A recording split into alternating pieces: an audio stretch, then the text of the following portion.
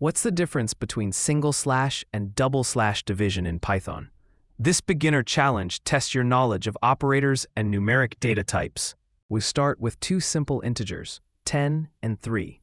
The first division, c equals a divided by b using the single slash, results in a floating point number, 3.333.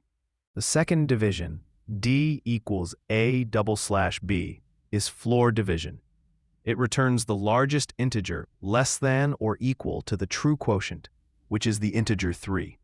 In comparison 1, we check if c is equal to d.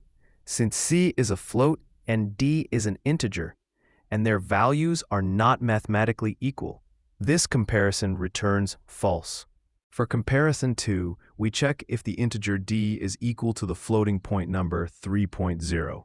Python's equality comparison is smart enough to compare the underlying mathematical values, so this comparison returns true. The final answer is B. The first comparison is false because of the difference between 3.3 repeating and 3, and the second is true because 3 equals 3.0.